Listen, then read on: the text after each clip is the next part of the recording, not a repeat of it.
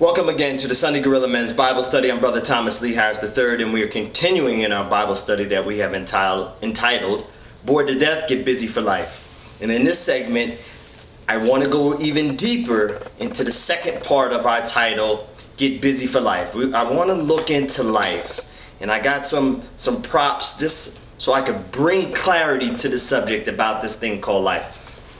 In the book of John, remember in the book of John, the Gospel of John 10:10 reads, "The thief does not come but to steal, kill, and destroy. I have come that they may have life and that they may have it more abundantly." Okay, the thief, we're talking about the adversary, the spirit that is against us, the devil. Jesus is saying that the devil, his plan for us, ultimate demise, is death. The devil's plan is ultimate demise and death. Jesus' plan is life and life more abundantly. I want to jump into another clarity scripture in the book of Luke. Okay? Luke 15, the Gospel of Luke chapter 15. And it's a story about a son leaving his father for a while, and then after blowing his inheritance, the money that his father had gave him, he has to return home, right? And the story is called The Prodigal Son. You may have heard about it. And it's a parable. It's an explanation about the way we throw away our lives, and then when we turn back to God, he, with open arms, he welcomes us home. But the last verse in Luke chapter 15, it reads, it's a conversation about the man welcoming his son back home, and the conversation is with the other son who had been home with him all the time. Okay, and verse 32 in Luke 15 says, "It was right that we should be merry and be glad, for your brother was dead and is alive again, and was lost and is found." And I make clarity on this scripture. I bring this to bring clarity to our subject, in that in the Gospel of John, when Jesus says, "I bring you life and life more abundantly," you see how the scripture uses the word in Luke 15? He says the son that was lost was dead, even though he wasn't dead. But the lifestyle away from the Father is considered walking like a dead man walking. And that's how we have to see it. When we come to this gospel and want to become obedient to God, we must recognize that the life that we had been living before, we were dead man walking. So Jesus says, "I've come to give you life and life more abundantly." Now the duality of abundance is he's coming to give us eternal life, right? Eternal life, which is forever, and life right now. So when he says life, that means life right now, because prior to coming to the scripture, we were like that prodigal son. We weren't technically dead, but the father referred to him as our family member was lost. He was dead, but now he's alive. So that life of getting busy for life is, let's get busy with life and the abundance to take care of the self when we get there. Now I want to make like a comparison in that, okay, God, I've accepted you in my life, right? Imagine that Sunday or wherever you were when you made that decision. I confess. Let's go to Romans. We're gonna work hard in this one. We could probably go over 10.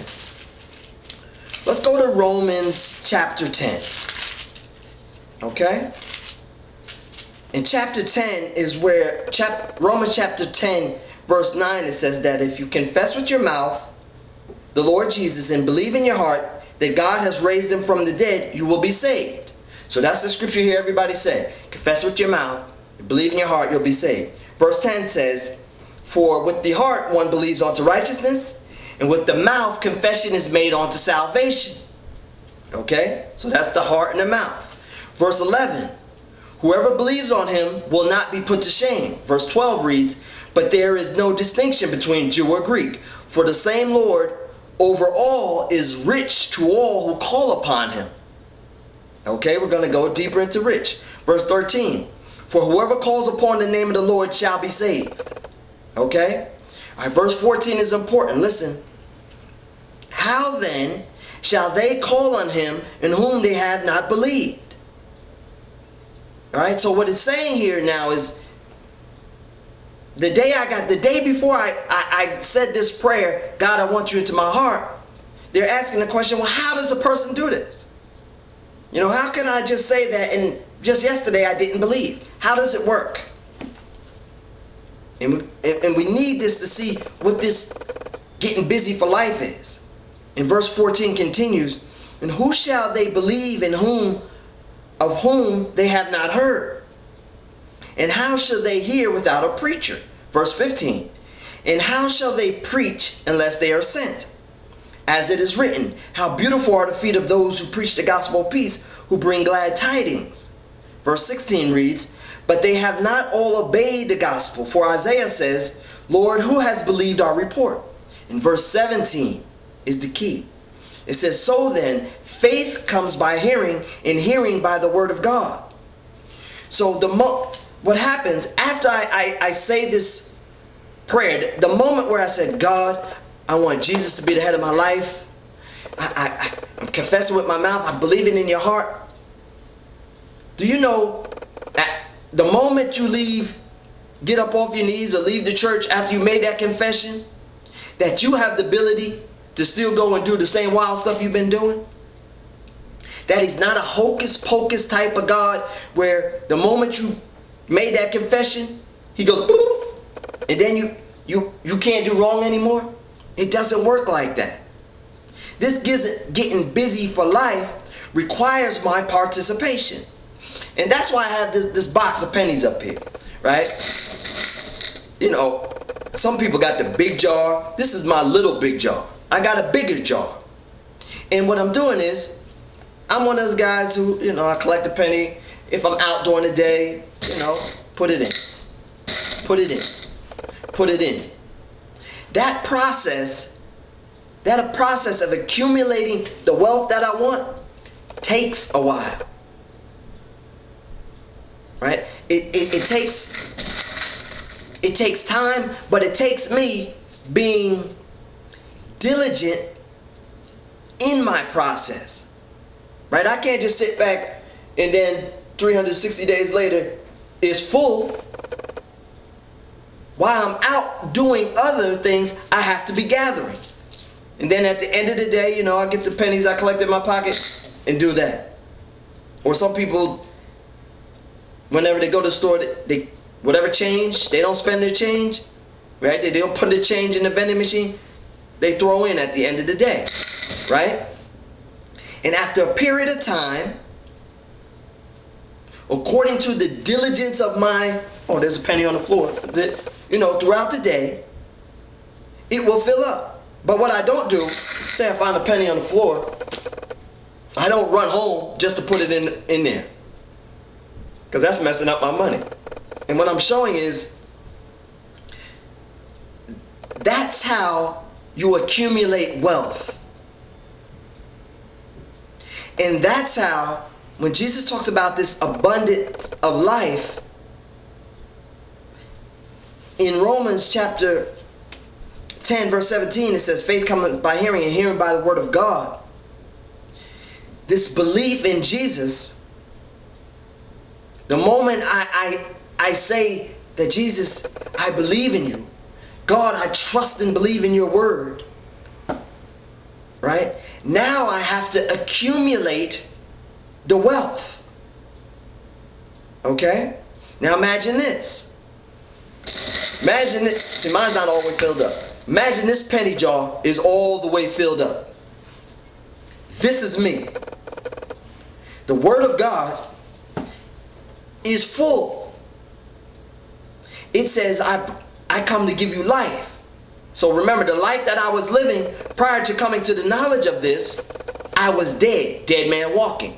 I come to the knowledge of the word, and I begin to walk in obedience. Now I'm alive. Okay? Faith cometh by hearing, hearing by the word of God. So the more that I study this,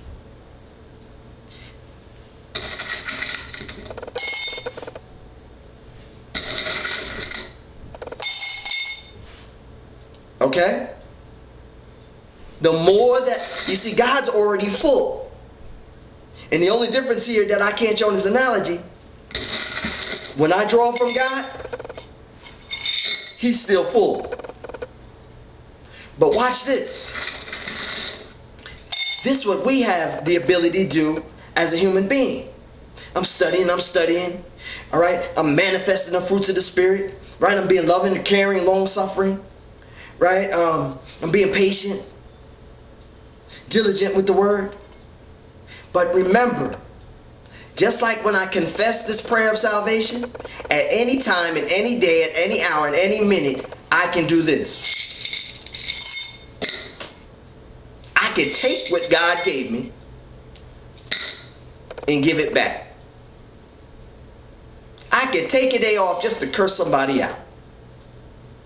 Right? I didn't help that person. I didn't help myself. I'll still have salvation. But I'm throwing my abundance, my physical manifested abundance on this earth, back into the bucket. More work, more diligence, more long suffering, more patience, more love, more that Jesus joy. Right?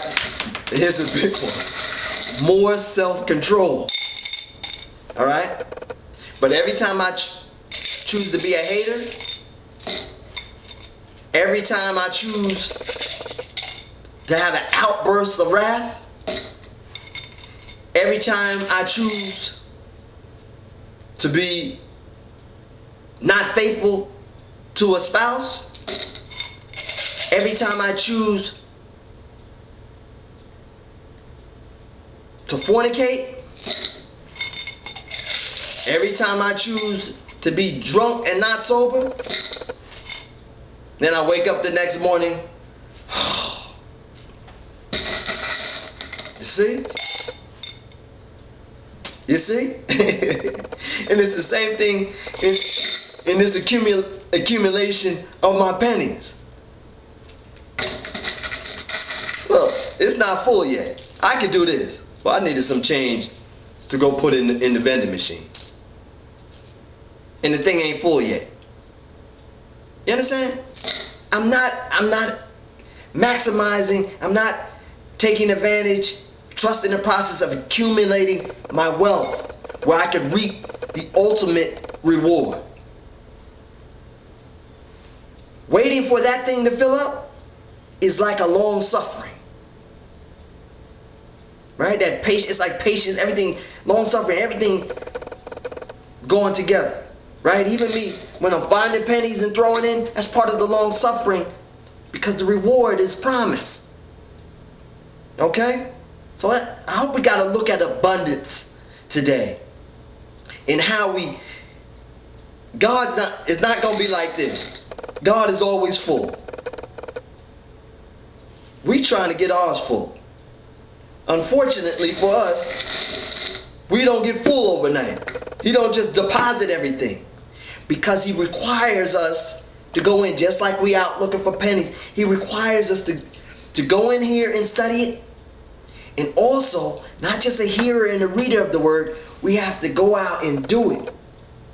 So say I just read about love, and then I went out all day being a hater, or being evil to people.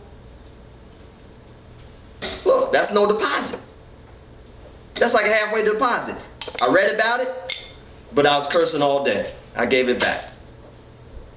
Okay? I hope we got something out of that. And God bless you.